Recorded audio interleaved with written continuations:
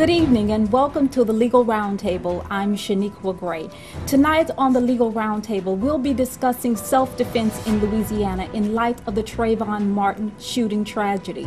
You may be surprised to learn that Louisiana also has a Stand Your Ground statute. Tonight we'll be talking about exactly what that statute provides, how it's different than Florida statute, and proposed changes to make that legislation better. And then later on the Legal Roundtable, we'll be talking about Louisiana's compensation statutes, Louisiana's efforts to compensate the wrongly convicted who have been exonerated of those crimes. But first, self-defense in Louisiana.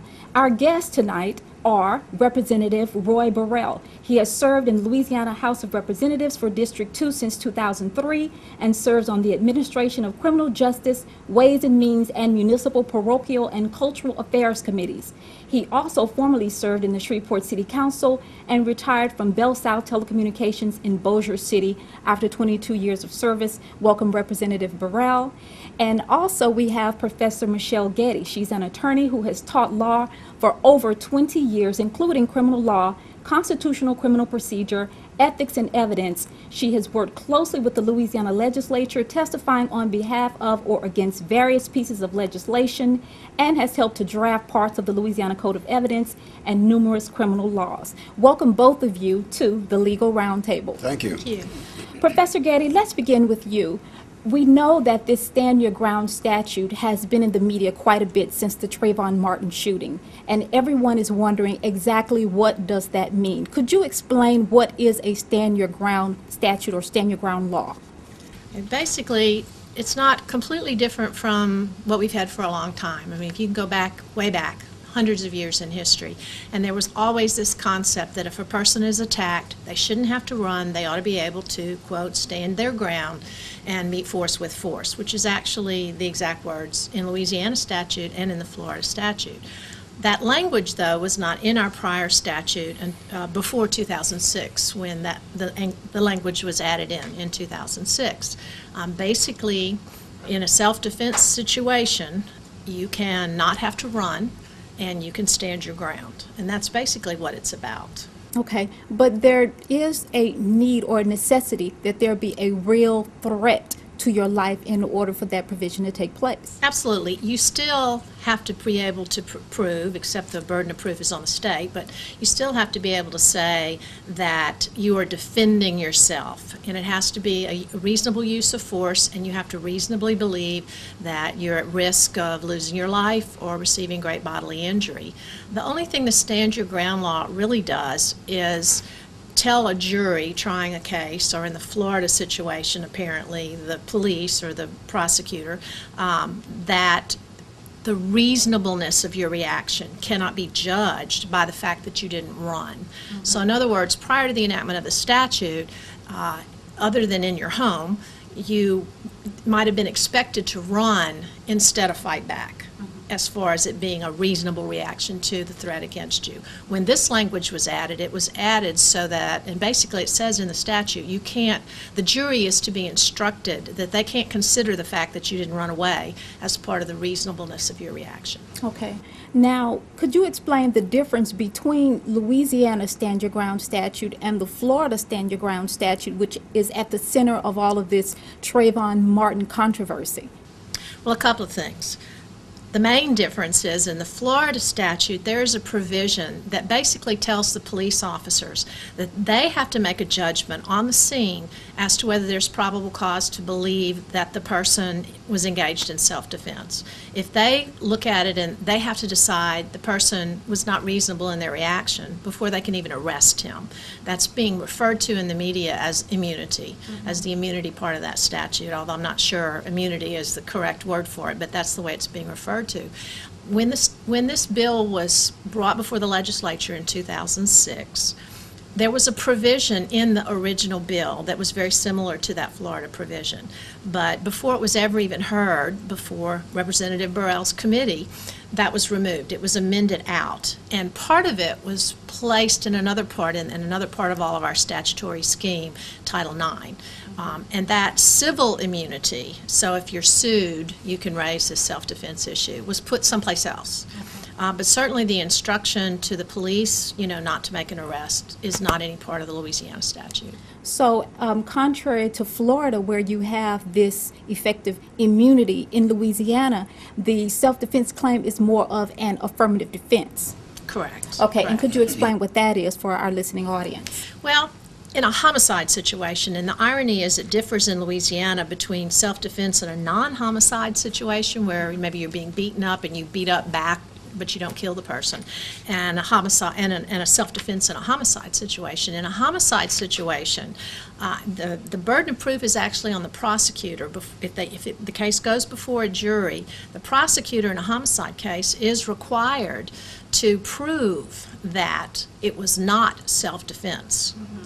In a non-homicide case, the defendant is required to prove that it was self-defense.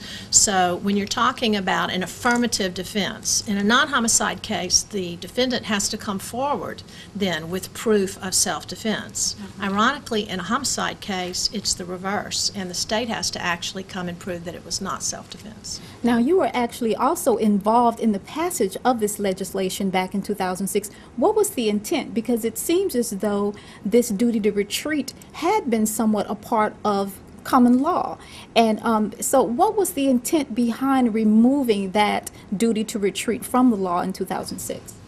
Well, a couple of things. First of all, in Louisiana, if you were in your home, there was still a presumption that you didn't have to flee before this statute was ever enacted. Mm-hmm. So that was just a part of our self-defense within your home. The castle doctrine, we've heard that reference made in the news. The castle, a woman's home is her castle, so to speak. And so that was there for when you were in your home already in Louisiana law. It was not there for other situations. So again, I think the intent, as I remember it, because I was involved just a little bit, it didn't take much. It passed unanimously through House committees and on the floor, so it was not a big issue. But part of the intent came from experiences during Katrina, where a lot of people felt threatened and concerned, particularly in their homes, and that. The National Rifle Association was involved in originally drafting the bill, so I know that it was a bill that was found in other states, which is often the case, and came into Louisiana that way. But I do know there was some discussion from just on the street, so to speak, of people being more concerned about their safety and being able to defend themselves and their property after Katrina. Okay. Now, Representative Burrell, what is wrong with retreating? What's wrong with that duty to retreat if you can do so safely? Why do you think that is being removed from the law? Well, personally, I don't find that it's a problem in retreating, and if you retreat and it'll save your life, then fine. But what I was concerned about was the fact that if a person pursued the individual, even if they are the aggressor, and you use force or violence or deadly force, then it should not exempt you from being viewed as an individual that has some responsibility in this. Okay, and you bring us to my next point, which is your proposed legislation to help improve Louisiana's Stand Your Ground statute, or our justifiable homicide statute. Could you tell us, if you will, what deficiencies did you find in our current law that you are hoping to address? And we're going to talk about that right after we get back. We have to take a short break, but we'll pick up right there when we get back.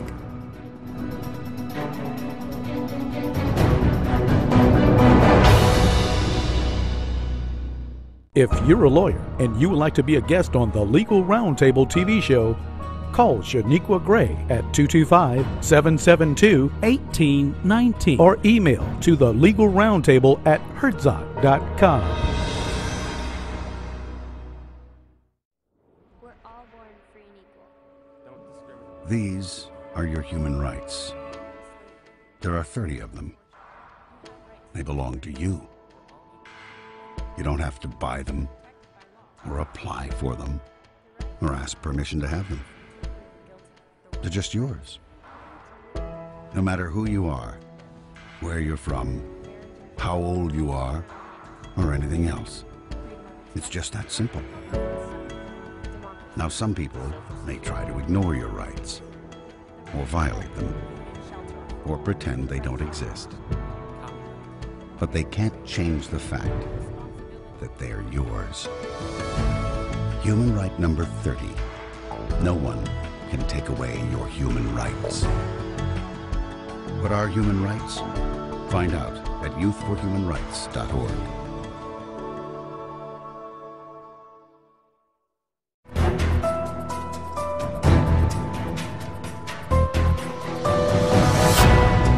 Welcome back to the Legal Roundtable. I'm Shenequa Gray, and we're talking about self-defense in Louisiana in light of the Trayvon Martin shooting tragedy in Sanford, Florida. And I'm speaking with Representative Burrell and Professor Getty. When we left, Representative Burrell, you were about to talk to us about your proposed legislation for changes to Louisiana's justifiable homicide statute. Could you tell us what deficiencies or problems you may have found in the statute that you're hoping to address by this legislation? Well, it was my hope to just sort of tweak the law as it is right now, because I had a problem with, I really don't have a problem with the justifiable homicide statute or the stand your ground, except where we're talking about an aggressor. As you know, justifiable homicide, it basically says that if you feel that your life or someone else's life is in jeopardy, you could use force, violence, or deadly force. And the stand your ground basically says that if you are in a place where you should be, however that is defined, then you have the right to stand your ground and use force, violence, or deadly force. But when you get into the issue of a person leaving a location and pursuing someone and then use force, violence, or deadly force, then it becomes a little gray here. And I think in Trayvon Martin's case, that was the case. So given that fact, there was a lot of things that took place that still yet to be proven. But at the same time, if they're an aggressor, then I think that issue should be addressed, and hopefully my bill will address it. In other words, it doesn't immune them from being able to be charged if they are the aggressor. Now, you've been talking about the aggressor. And for those who do not understand what the aggressor is and Louisiana's aggressor doctrine, what is that? Well, it's the one who actually pursues someone else if the threat is removed. See, if the threat is removed by the perpetrator, the person who is, I guess, threatening, then the person who is threatened, if they pursue that individual, then that means that the person who was the aggressor, which is the person who's perpetrating the crime, then that threat is removed because they're moving away from or running away from them.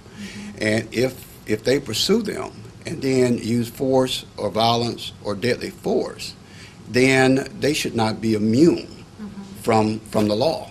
Okay. We're not saying that the existing law will be eliminated. The present law will still be in place, but it does allow the law enforcement to investigate it, that situation. Okay, so hopefully we would have a goal of making sure that the case is fully investigated instead of allowing it to basically be stifled, as some are calling this Trayvon Martin shooting. Right. Assume that the person is in their right to pursue them, and then not investigate it. Okay.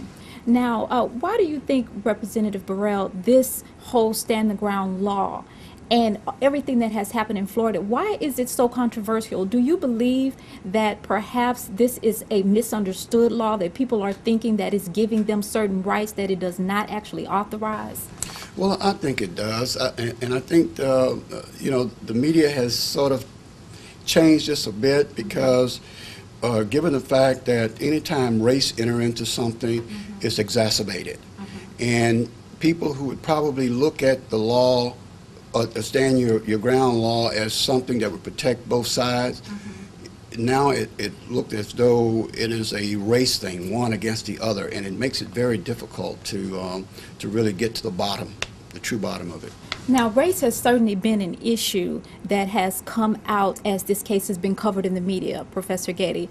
What other issues do you think are raised based on how this case has been covered in the media, basically tried in the media? This case has been an excellent example of why we shouldn't try it in the media and why we have a situation like this go all the way to trial. For many reasons. I think we've seen over the past few weeks how little bits of evidence leak out, whereas at a trial all the evidence is corralled and brought together and presented at one time. There are numerous types of evidence that have come out through media sources and that may or may not even be admissible at trial. There's been an outcry, for example, that there hasn't been an arrest or that the prosecutor hasn't charged Mr. Zimmerman with any crime. And of course, today we're hearing that she's choosing not to go to the grand jury with this, which tells us a couple of things, that apparently he won't be charged with a first or possibly second-degree murder. I'm not sure what the Florida statutes are, but here it would be first or second degree murder, which requires an indictment, and that would be, if she charges him, it would be with a lesser form. But the prosecutor corrals all the evidence, looks it over, and also makes a determination of what's going to be admissible in court. About some voice identification experts have been on the media, as an example, talking about whose voice it was screaming out. That is not admissible at trial because the courts have looked at that kind of expert testimony, that kind of scientific evidence, and found it's not reliable. And as an example, at least one person that I've seen is talking, even what he has done to compare it isn't how it's done, even in a scientific method.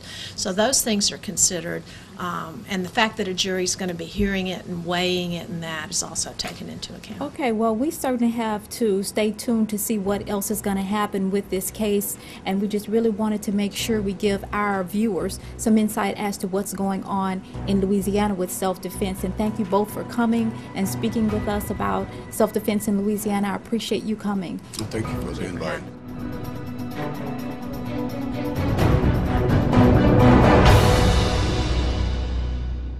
If you're a lawyer and you would like to be a guest on the Legal Roundtable TV show, call Shenequa Gray at 225-772-1819 or email to thelegalroundtable@hertzock.com. We're all born free and equal. Don't discriminate. These are your human rights. There are 30 of them. They belong to you. You don't have to buy them, or apply for them, or ask permission to have them. They're just yours.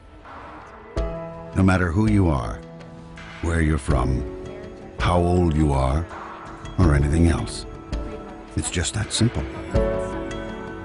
Now, some people may try to ignore your rights, or violate them, or pretend they don't exist. But they can't change the fact that they're yours.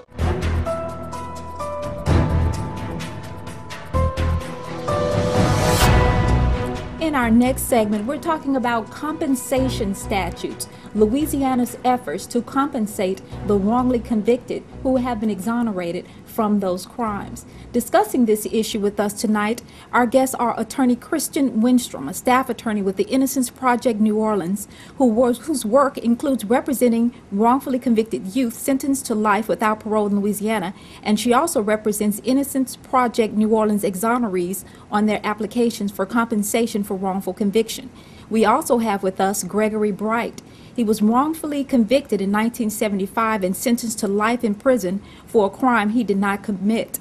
He served 27.5 years before being exonerated in 2003. He currently works part-time at Innocence Project New Orleans as the Assistant Education and Outreach Director, speaking around the country about his wrongful incarceration and life since his release. Thank you both for joining us this evening.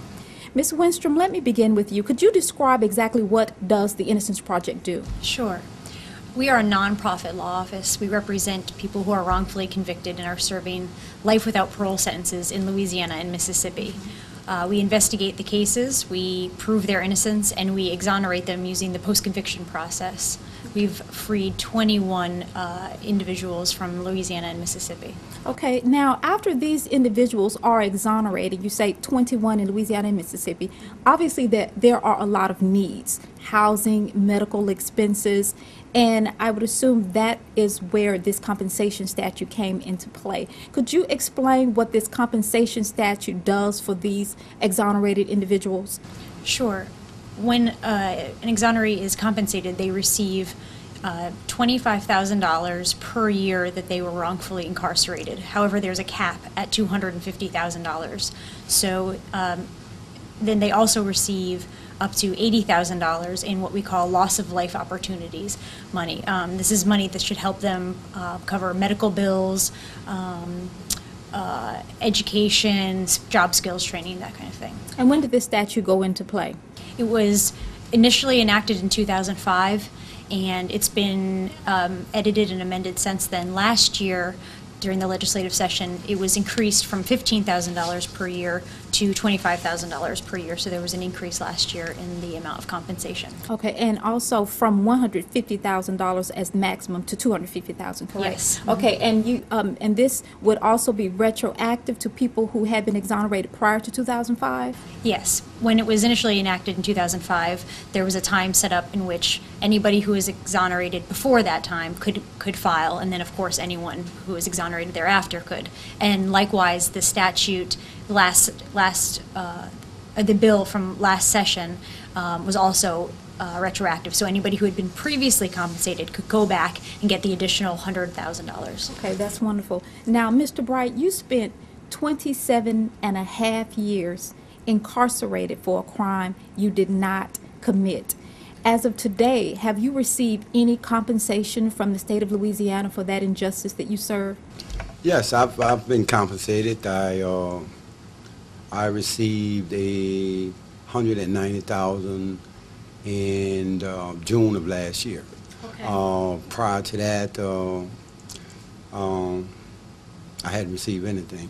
Now, you had been exonerated since 2003, so there had to have been a number of needs that you had in that amount of time for transportation, medical expenses. Could you explain what you were experiencing all of those years trying to sort of transition back into mainstream society without any help?